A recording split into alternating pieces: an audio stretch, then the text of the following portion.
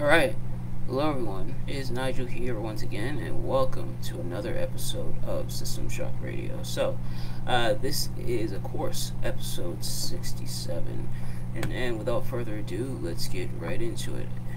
So, the first topic that we're going to talk about, and not a whole lot of topics for this one, is going to be about WWE going back to TV 14. So, that's right, the PG era in WWE is seemingly officially over. So WWE, starting with SummerSlam, people mistakenly thought it was going to be Raw this week, this previous Monday, but no, it's actually going to be SummerSlam, and where the TV14 everything starts. So it's listed as TV14 in the advertisements and everything. So WWE looks like it's going back to TV14 content. Now, WWE has been TV14 since around 2008, when the Ruthless Aggression era was coming to an end, and we were moving to the seemingly dark days of the WWE within the PG era. So, what does this mean? Does this mean that storylines will get better? Does this mean WWE will have more edgier, and more like do more like dangerous stuff? Will blood be a thing again? Will chair shots to the head be a thing again? We're not sure yet. I know I'm not entirely sure yet.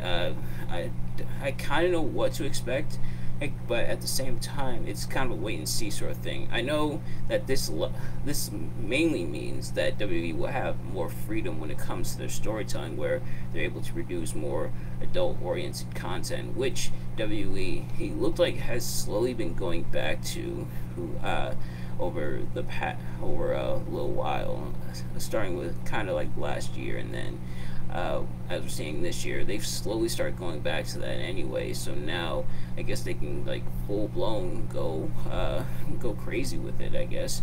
And this doesn't automatically mean though that storylines will be more interesting. The storylines could still be as crap as ever, just now with edgier stuff.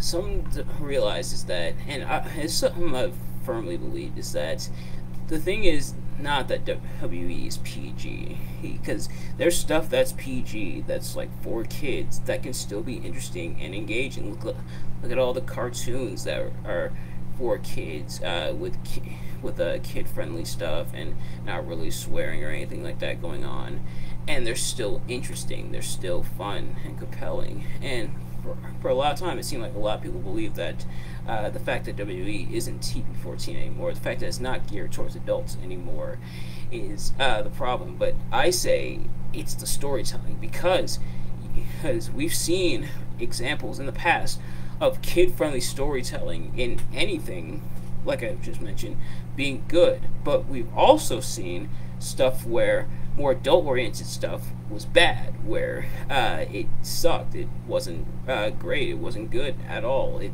was not appealing or entertaining or interesting. So until the storylines are fixed to where they're interesting and everything, WWE will stay where they are. And like I said, the whole going to TV14 will give them more freedom to be able to do more adult-oriented stuff, and hopefully have a bit more creativity and more leeway with the storylines they concoct and everything. But that's just it. The storytelling needs to be interesting, and it needs to be there. There needs to be effort put in, and things will be fine. But let me know what you guys think. Are you excited of WWE going back to TV14 or not? Me personally, I'm interested to see where this goes. So the next thing I want to talk about is dream matches. So there's been a lot of dream matches that have been pitched by many, and I kind of talked about a couple of them that I was interested in the past. Some matches that either could happen or could never happen, but the whole point is that they haven't happened yet. Sorry, there was a spider crawling on my arm. Thankfully it was a small one though, and thankfully it hadn't bitten me yet. Well, man, I could have gotten cool superpowers. Anyway, there's lots of dream matches that I want to see, and that a lot of people have wanted to see in the past, but have never happened and are likely never going to happen for a variety of reasons. Either they weren't in the same company, one of them is deceased, and that therefore it can't happen that way. But some of the ones that spring to mind is, of course, the big one that everybody's been talking about: Sting versus The Undertaker, which, believe it or not, has technically happened. But this was before Mark Calloway became The Undertaker. This is back when he was Mean Mark Callis, and they faced off. I forget where, but it was a long time ago. There's no real footage of it existing, but apparently it happened. There's that. Some people have put like Kurt Angle versus Daniel Bryan, which would be a really good one. Kurt Angle versus Bret Hart, which theoretically could have happened if Bret Hart wasn't in WCW in 1999. There's stuff like that. The ones that we have had fulfilled over the years, such as like Brock Lesnar versus Bobby Lashley. So matches like that, or John Cena versus Roman Reigns, and there's plenty of other ones that still could theoretically happen if things line up. For example, match icon I want to see is John Cena versus Kenny Omega, the biggest star in WWE versus arguably the biggest star not in WWE, who's been not in WWE for ages, who's really made a name for himself in everywhere except WWE. Having them collide would be pretty cool. One that got fulfilled, but I haven't seen the match. I wanted to go check it out. Is Jeff Hardy versus Darby Allin, and it happened on Dynamite. So I gotta check that out at some point. And I may even review it. I'm not sure, but dream matches are fun, and they're fun to speculate, and they're fun to talk about, because there's stuff that either could happen or could never happen, but it's still interesting in how people would pitch them happening, and the outcomes that could be predicted with these matches happening. But next up, we're going to talk about Spider-Man Across the Spider-Verse, which unfortunately has been delayed till next year. Sad, but I'm still hyped for the movie, nevertheless. Of course, it's a sequel to the first movie, Spider-Man Into the Spider-Verse, and definitely a fun movie, definitely an exciting movie, probably one of my absolute favorite Marvel movies.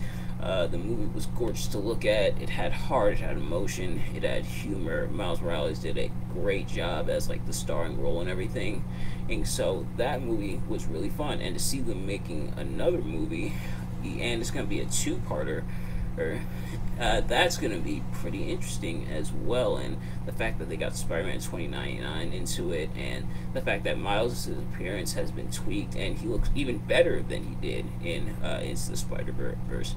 I'm excited for this movie, and I want to see how it goes. Will they bring back the heroes from the other parts of from the other universes? Will they bring some new ones in? They didn't even have people like the Scarlet Spider, aka Ben Reilly, coming in. And so who's going to come in? Who's going to be a part of this Spider-Verse? And how are they going to pull this off? I'm interested to see where it goes. And I talked about in previous episodes of System Shock Radio, which if you haven't already, go check that out, episode 66. I talked about not really going to the movies anymore, or that much, unless it's a movie I really want to see.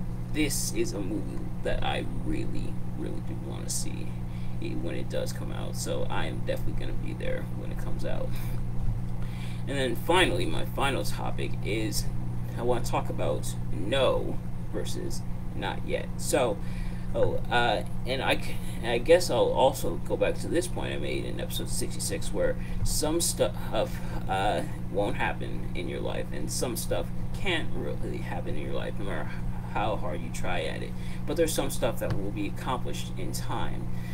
Sometimes there's things that happen in your life that you want to achieve. There's stuff that you want to achieve and things that you want to do, but because it doesn't happen within the time frame you originally thought it would happen, and oftentimes it discourages people. And I know, because I've been there plenty of times. There's stuff that I thought would happen at a certain moment, and it didn't happen, and I was upset by it. But then when it eventually did happen, I reflect on it and say, I'm glad it didn't happen yet, and I'm glad I held out on it, and I was able to hold out on it and be able to do this later on, because if I did it there would have been problems, and I don't think it would have panned out as well if it happened at that moment versus it happening later on down the line. And something you have to realize is that sometimes there is a no, and sometimes the no is like it's not gonna happen, and it may not happen. But a not yet is it's not gonna happen yet. Think about making a cake. You gotta take time. You gotta let it bake. After you combine all the ingredients, you still have to let it bake. If you take it out too early, it's not gonna turn out right. It may be undercooked, and it may not taste as well. But if you just let it do its thing, and you know you want the cake immediately because it's delicious. Cake is delicious, at least if you think cake is delicious. But you want it immediately because it looks so good and it's gonna taste so good. But you gotta give it time to cook and to bake, or else it's not gonna taste right. It's not gonna be as good. There's some stuff in life that you gotta let bake. You gotta just let it sit there, and don't let it sit there too long, or else it may end up not happening because you didn't take any action to it. But there's some stuff that can't happen yet that you have to wait for, and once you wait for it, you'll be glad that you waited, and you'll be glad that the not yet was a not yet, because when it does happen later on for you in life, you'll be glad it happened at that time. And when you reflect on your life, you'll be glad that it didn't happen at that time. The power of hindsight is an incredible one, and who knows? For example, I'll give you guys an example. So, Bryan Danielson, aka Daniel Bryan, however you refer to him, at one point was employed by WWE around, I believe, like 2002 and everything. And he had been pretty new to the business at the point where he was wrestling, and he got released. He was part of OVW. W cut its ties with OVW, and so Daniel Bryan ended up getting released because of that. And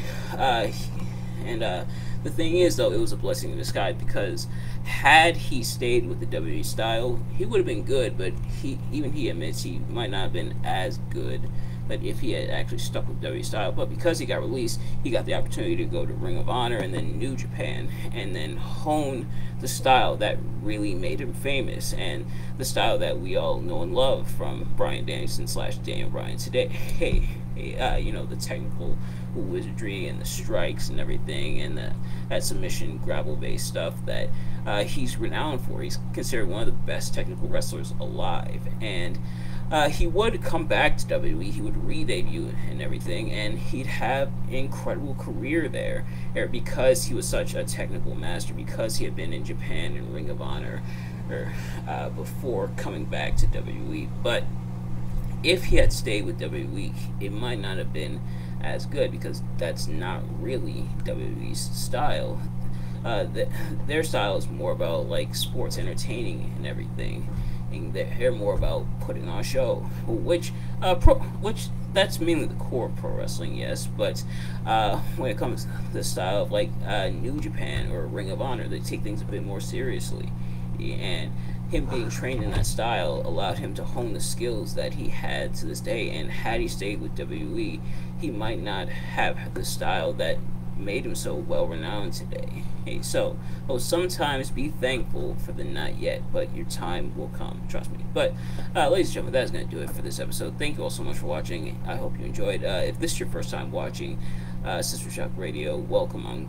I hope you enjoyed, and I'm glad you were able to join me here, and hopefully you come back in the future. And if you're returning, I thank you. I hope you enjoyed as well, and thank you for your continued support and everything. So we got episode 68 also on the way. I'll probably do that either later on tonight or tomorrow. While I am recording this tonight, it's probably not going to be up until tomorrow.